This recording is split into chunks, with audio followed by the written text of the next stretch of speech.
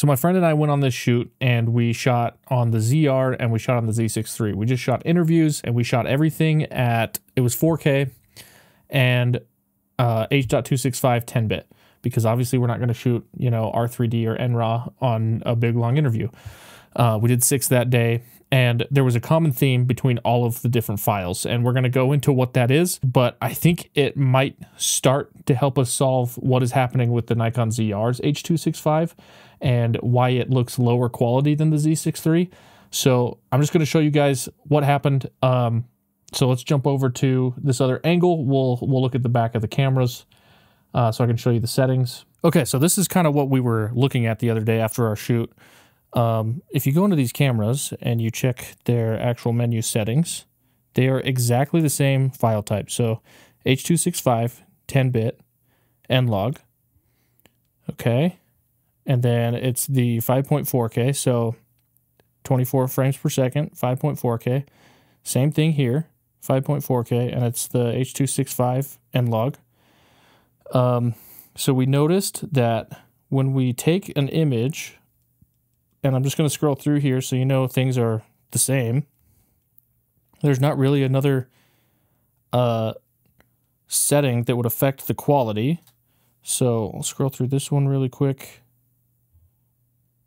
But you can see everything looks pretty much the same, and there's not really another setting that affects the quality other than those two. So when we look at all those and then we record a short clip, I'll just press record on the two of these things.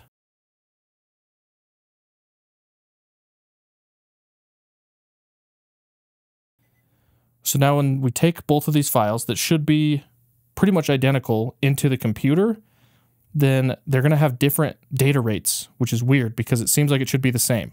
Okay, so after we shot those two clips, I promise these are the exact same clips that we just shot. You can look at them right next to each other. This one on the left is the Nikon ZR. The one on the right is the Nikon Z6 III. So this is the weird part.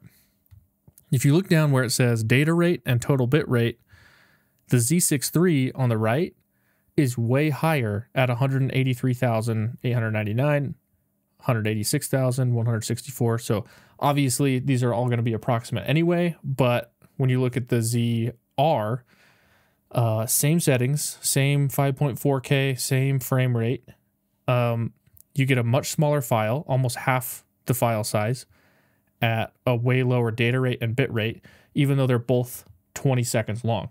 So we get half the file size, which, okay, but why? And you can say, okay, maybe they just changed the codec for the ZR so that you save space or whatever.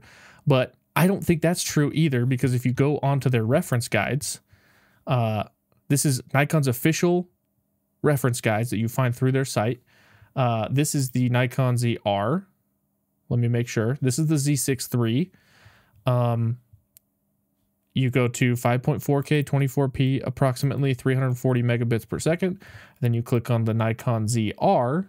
You go to the same place, 5.4K, 24 frames per second, approximately 340. So theoretically, you should be getting the exact same file sizes out of both of these cameras because it should be the same data rate.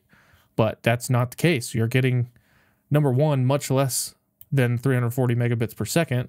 And number two, vastly different file sizes on the two cameras. So I don't know if they like decided to do some kind of new compression thing on the ZR, and that's the reason that the H.265 is looking like a lot lower quality than the Z6 III.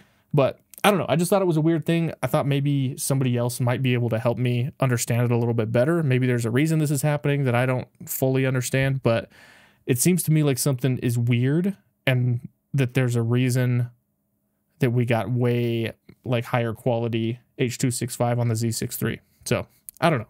Just something weird I found. I thought you guys might enjoy looking at it. I know this is a short video, but anyway, hope you guys enjoyed it. Let me know in the comments what you think is happening, and make sure you leave a subscription. We'll talk more Nikon stuff, you know, more filmmaking stuff. Bye-bye.